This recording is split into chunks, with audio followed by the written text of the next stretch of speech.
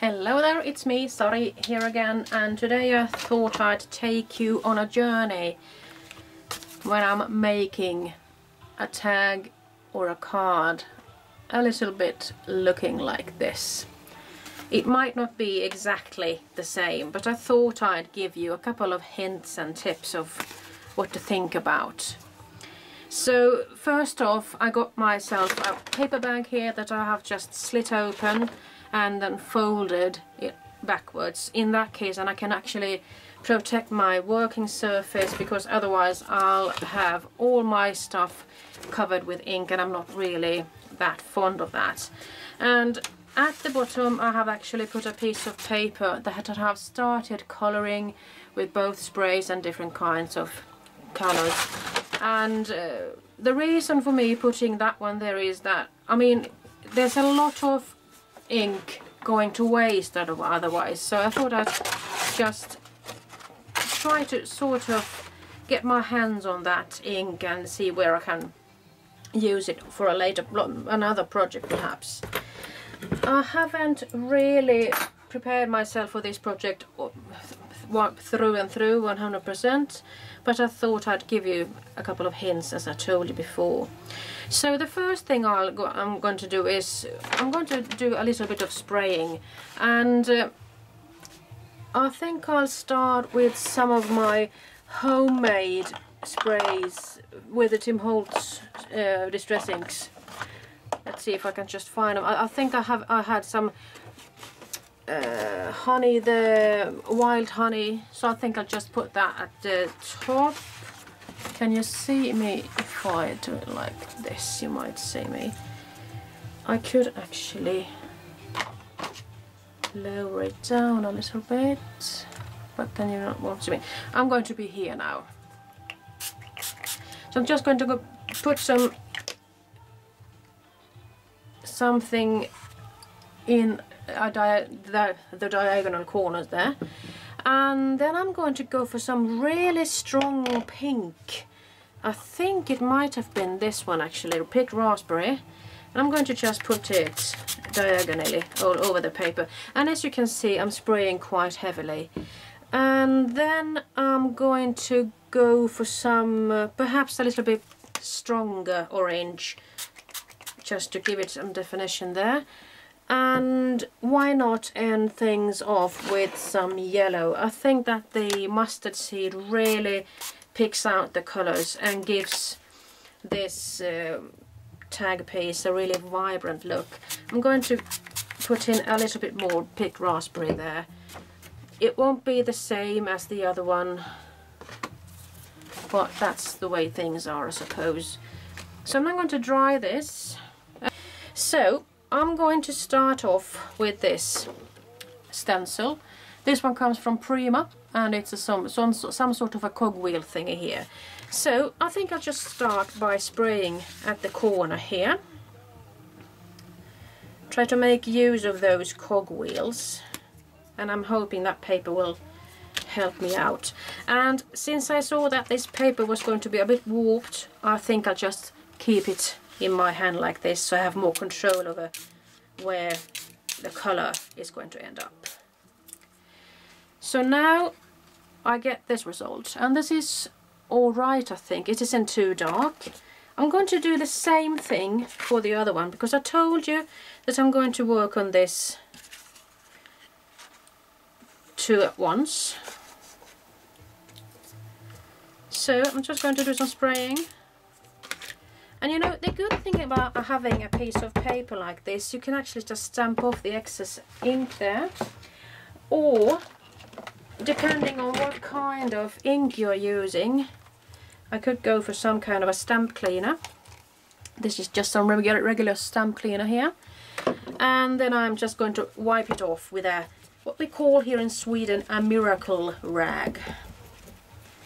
So, and I'm going to put that one back, and I'm storing my stamps in something that is called a stufftainer, and these come in 3 different heights or depths, so to speak. Now I'm going to use a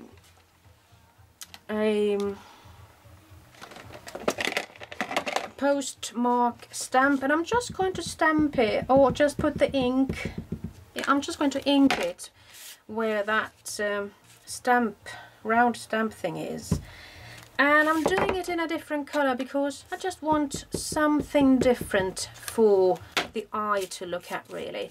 And I've sort of learned to want to work in twos. So I just want to make that one pop up twice. I'm not sure why, I just think I like it. So I'm building myself a collage, if you will. Like so, and I'm just going to stamp it off.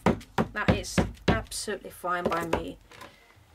So, just going to put that one there, and then I see that I've also got a wonderful splash or splotch stamp there. And this time I'm going to go for some saffron. And you might think that, hey, that's not going to show. Perhaps you're right. And perhaps that's enough. And as you can see, I have used something saffrony up here. And that's just the small inclination of something being there that sort of attracts me. So you see, it is actually visible a little bit. Because if I were to stamp all of these stamps with the same hue, as black, I mean, you would just not see these things as nicely as when you do now, would you? So, I'm going to repeat the same thing. I mean, this is a nice way. If you're going to make a couple of cards that are going to be sort of similar, why not make them simultaneously? And I'm going to do the stamping off as well. So now I think I can take that one away. I did have some more. Actually, I did have that brick wall. That is a stamp that I actually absolutely love. This brick wall stamp from Tim Holtz. I wish I had the bigger one as well. And now I'm going to use a red colour, which is called crimson, when it comes to these wonderful inks from Archival Ink. These are also waterproof, so that is good to actually mix them with the distress inks and sprays and such. I'm just going to put that one there. And then red one, the red colour is going to break off really nicely against that green, I think. And since that one is pretty high up, I might actually, well, I'm going to put that there. Because now I'm going to twist it. Or actually just put it like so. Just for the hell of it, you know. And I'm going to do the same thing here. I'm thinking perhaps I should do that in blue, but I'm not going to wander from my original thought because I'm going to incorporate some blueness to this later, so I think I'll just stick to my plan.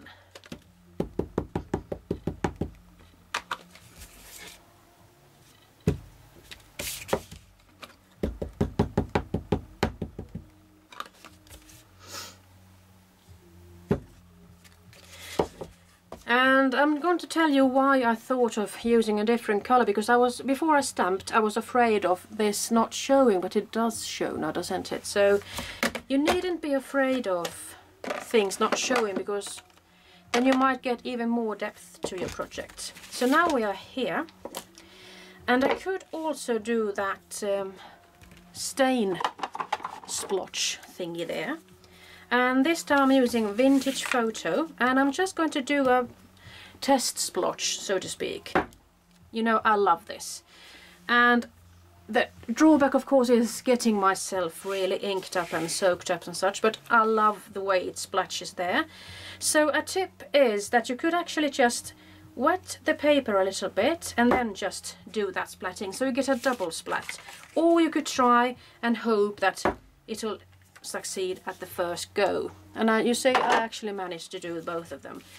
You might think that the brown one is taking over, but if you compare it to this one, you see that having had some acrylic paint or something there is going to soften it up a little. So now it's time to use a stencil, actually, because then I can do what I was talking about earlier. This is the reverse chicken wire stencil, and this one comes from Crafter's Workshop.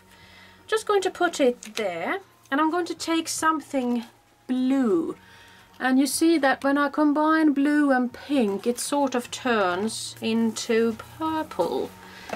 So I'm going to go for the Salty Ocean from Tim Holtz, and these are my handmade sprays, as you might remember. Just going to give it a spray like so.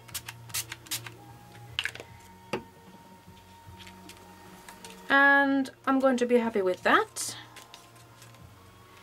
And the best thing about actually having a template or stencil that covers your page is that you won't get those sharp edges from that stencil, because I think that's pretty ugly unless you're going for that look and you're going to be able to cover things up. What I mean with those sharp edges is this effect here. I don't want that on my project, so that's why I usually tend to put some extra paper on the template before I put it on my project and then spray, because I don't want those sharp edges there. And now, since I told you I'm going to do something with one of these, and I'm thinking perhaps this could be a nice substitute for this, because I like the greenness up there, so perhaps I'll just go wild with this one then. I'm going to bring out my cutter bag. Oh no, sorry, Big Shots. And I'm going to do a bit of dry embossing on this, just to see where it will end up. So I've taken out some of my texture fades here. These are from Tim Holtz. I'm thinking this one could be nice, even though actually I'm going to go for this bubble wrap, or what it's called. It sort of looks like bubble wrap. And since this paper is, or this texture fade is made into an A2 size, I suppose my paper is also an A2 size. So I'm just going to run it through. I have taken away the tab 1 and 2, so I'm just going to run this on the base with the 2 cutting plates. And since I'm lacking space here, I'm just taking these off properly. And I'm just going to put that one away. So now we've got this. You can actually see it better than I can. And what I need to do now to enhance this, well, my point was actually just I wanted to see how much of these dry embossed effect will I see on this. And I'm not going to cover all of these raised spots. This is the debossed side. I'm just going to continue with the texture paste, because now I'm going to do something. This is something that I have shifted from a jar to this one. Acrylic modeling paste actually. And I'm going to use something here. I'm just going to need to take my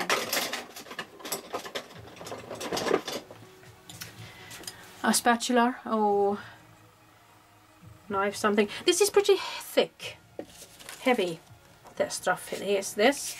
So I'm going to start by putting it, if I'm going to put it white, I'm just thinking now, because if I would like to keep it down here as I did with the other one, because the aeroplane is going to be white then, black and white, so I don't want to make that one disappear into this white stuff. So I'm just going to make myself a half moon down here, and I'm just going to spray this one all over it. It doesn't have to be perfect either, just as long as you have something there. And I'm just going to lift it like so, and you see it's going to make a beautiful textured thingy there. And when I'm going to do some heat setting, or yeah, I'm just going to heat it or dry it with my embossing gun, I'm hoping for a proper relief effect there, an embossed effect that is. So now you see that I got some white there, but I'm not going to be bothered about that, because I think that I can cover it up with the aeroplane later.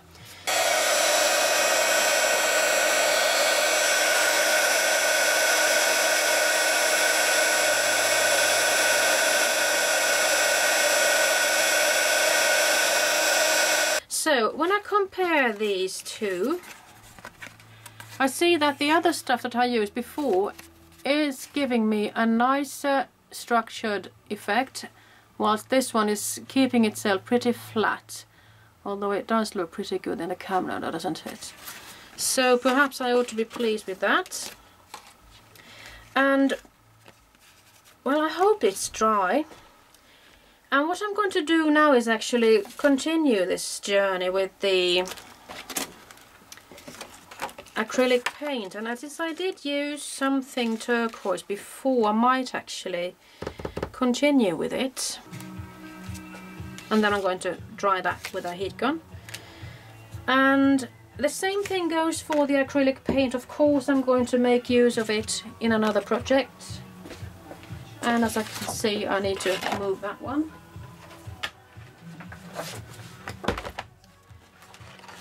So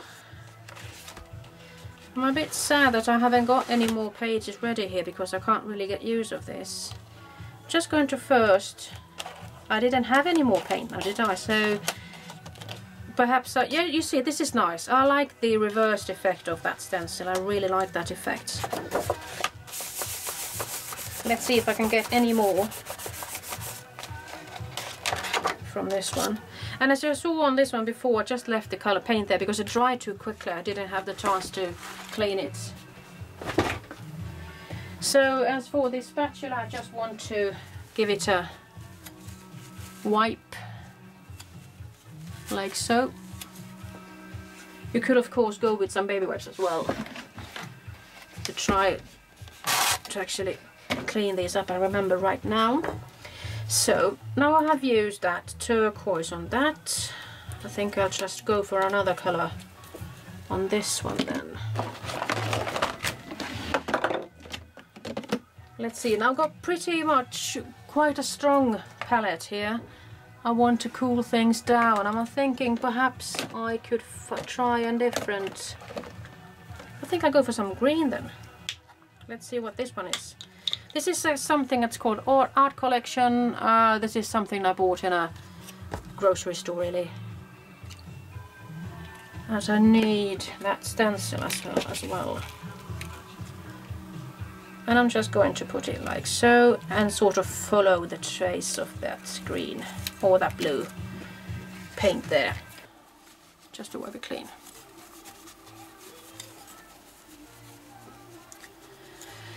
So now I'm going to do some heat embossing yet once more.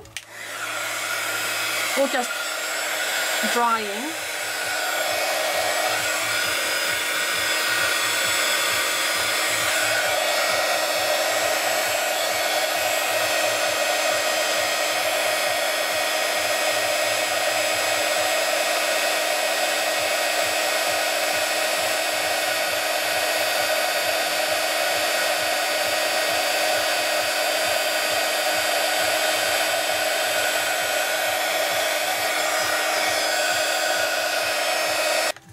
As you see, I use different acrylic paints and the result is also different. This one just really bubbled and flattened out quickly, and I think that is due to the fact that I used that blue heat gun. Whilst this one didn't really do the trick as it did on this one, the first one. So you see, you can't really expect the same result at every time. I just hope this video hasn't been out of frame all the time.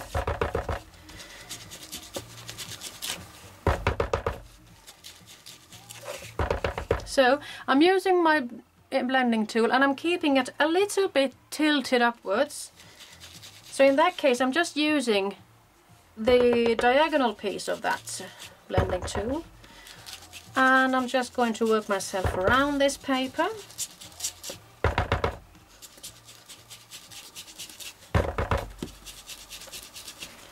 And to finish things off, I'm going to use the same ink pad and I'm just going to drag it around the edges like this, because I like it when it gives that rough, hard edge, like so. And made myself a mixture of antique linen in a mini mister bottle, so I thought I'd just spray it like so, just to see what happens. And if I want to, I could of course just take off the excess paint or ink so it won't be that dark. So I think I'll just glue it down like so. And this one is on the rising, so I'm going to keep it a little bit tilted like that. I'm going to fasten it with my glue gun. I hope it has melted enough so I can actually get it to stick. It wanted to get stuck there, I suppose. And then when it comes to using these, I think I'll go for the one that I sprayed with the antique linen. And I'm going to cut it, because if I were to put it like this, I would cover up too much of the background. So I'm actually going to fussy cut it. And then of course I could put on even more ink, because I want this one to pop out from the background. So now I'm really working it roughly.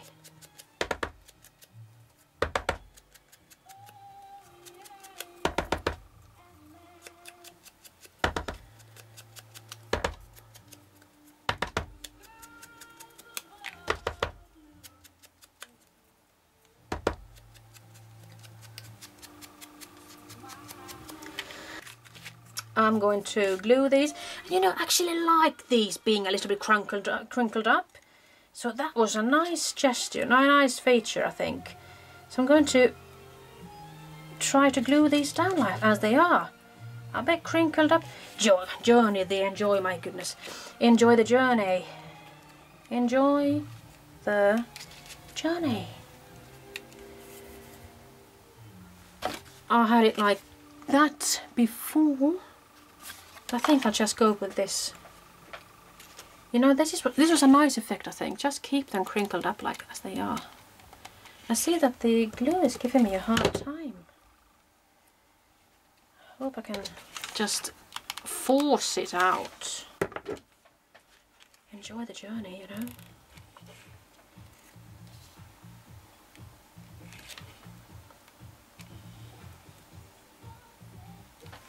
So, I think that'll have to do. Enjoy the journey. Go where you are. I could of course continue with something up there, but I'm not going to do that. I'm just going to be satisfied with it as it is. Could of course go in, and if I want something more brown, I could just tilt this ink pad even more. So you see, I get a nice brown corner there.